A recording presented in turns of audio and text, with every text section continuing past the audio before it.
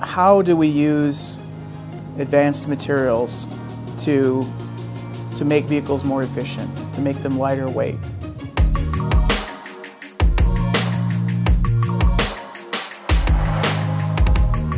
The design brief for this project was that we were to create a lightweight and more efficient vehicle centering around the year 2025 and highlighting plastics and how they would affect lightness and the efficiency of that vehicle.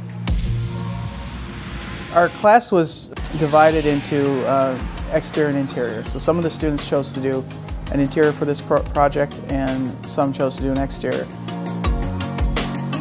The American Chemistry Council is actually a trade association representing large chemical companies, but for the Automotive Plastics Group, they are the makers of the raw material that is utilized to make plastic and composite components and parts for vehicles.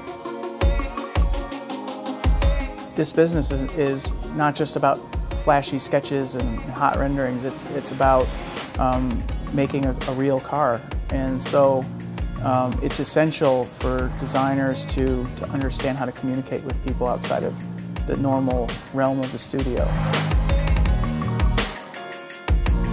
We want to increase fuel economy and reduce greenhouse gas emissions, which is also very good for the environment. So doing these types of projects we think is essential. Working with ACC on this project it was a huge benefit for me and for the class in that they see our ideas and help us to find the practical and reasonable solutions to those ideas and marry those ideas with real-world engineering solutions and even next-generation engineering solutions to bring life to the conceptual designs that we would develop. It brings a different flavor to the critique. Typically a design crowd is going to beat you up on a certain category of elements, whereas an engineering crowd, they're going to go underneath this thing and they're going to go, that's a nice surface, but how did you make this work, and what will this do, and why did you pick that material? The reaction was overwhelmingly positive from the sponsor. They put together some really great concepts. Some of the models turned out fantastic. The level of detail and craftsmanship. I was happy to hear that the level of polish in the presentations was at a higher level than they had seen before.